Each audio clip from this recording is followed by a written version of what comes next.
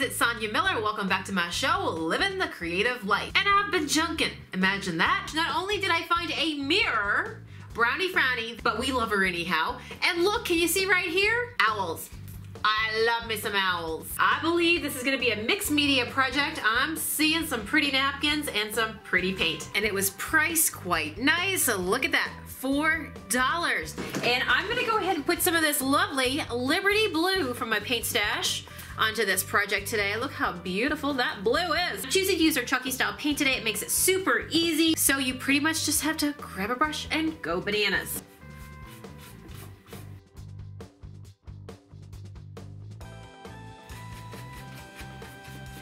Guys, isn't this looking beautiful already? And yes, you can see I did not paint my little owls because I've got a plan for them. And here's my question of the day. What is your thing? Or do you collect a thing? A thing like a rooster? Do you collect pigs? Do you collect owls? Do you collect llamas? Do you have something that you are a collector of? I did put a little splash of color around the edge of these cutouts of the owls because you're probably gonna be able to see it from the side.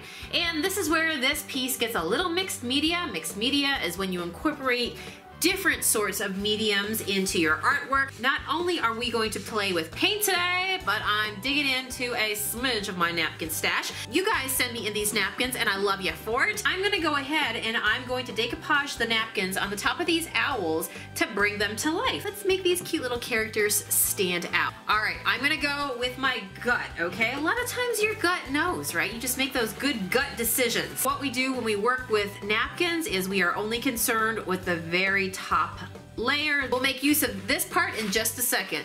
I'm gonna grab my Mod Podge. Let's put our Mod Podge down all over the area where we want our napkin to stick. And make sure you put a nice little bit of Mod Podge on there so that the tissue paper can make that good connection. I'm going for imperfectly perfect here. There goes our napkin down.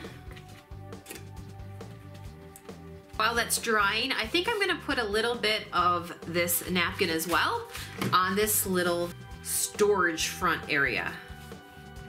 Same process. Your eye loves to see repeating patterns, so not only are we gonna have some design on the owls, but we're also gonna have it right here in this section as well. Okay, I came back, had a snack, came back and checked this. It is almost dry. It's got some parts that's not quite dry, but it's a little bit tacky, but I think we can work around it. At the end of the day, I'm planning to distress this, so I'm not looking for it to be perfect. I switched out for a sand block that has a little bit more grit onto it, and that's gonna help me sand it off a little bit easier.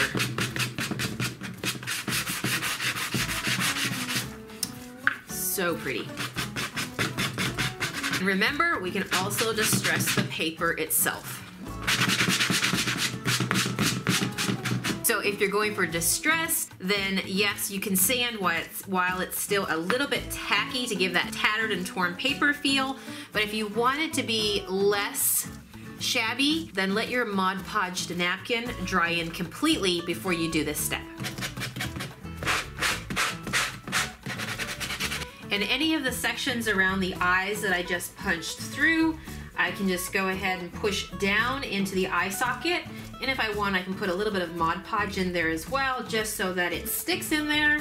And those eye sockets actually carry a little bit of the pattern down inside them. How this one came out, guys, right? Now we're gonna finish up on this one. Now let's go ahead and do some distressing as well on the outside of the piece. So I always say the two colors that every shabby, distressed, loving painter should have are black velvet and candy bar brown. So I'm gonna reach into my stash of candy bar brown, and now I'm gonna go ahead and apply it to all the edging just to make it pop. I'm also gonna edge in my owls, make them look a little time-worn.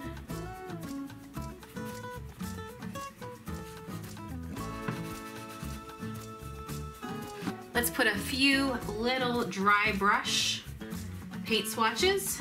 We're gonna let this dry and then finish it off to really, believe it or not, make that color pop. And how I'm gonna seal this piece is with our very own Monkey Shine. It's a clear, all natural wax polish. Wood loves Monkey Shine, so we're gonna go ahead and add that with a wax brush. Into the wax we go, and around we go. Can you already see Can you already see how that color is popping the moment we add our sealer? And yes, I can go right over the Mod Podge as well.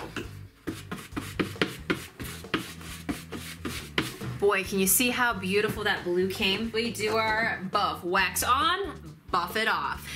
All the supplies that I use, guys, here on my tutorial videos, you're gonna find at my website at junkmonkeypaint.com. So if you're going to be using the wax, grab yourself a buff off cloth. And what we do is we move in circles and we pick up all that excess of oil and wax that's on the top of this piece. And after we buff, it's gonna feel nice and dry and super, super soft. She turned out beautiful. I'm pretty sure these guys are smiling at this point. And all we've gotta do is grab the rest of those napkin parts, put a little Windex on it, and shine up this mirror, and she is ready to rock. Give me a thumbs up, leave me a comment below. Did you enjoy today's quick $4 flip? You know I am here every single day, and yes, it's your turn. Tell me, number 1, will you try this technique? But number 2, what's your thing? What do you collect? I want to hear from you guys below in the comments. I'll join you shortly. Take care and see you tomorrow. Bye.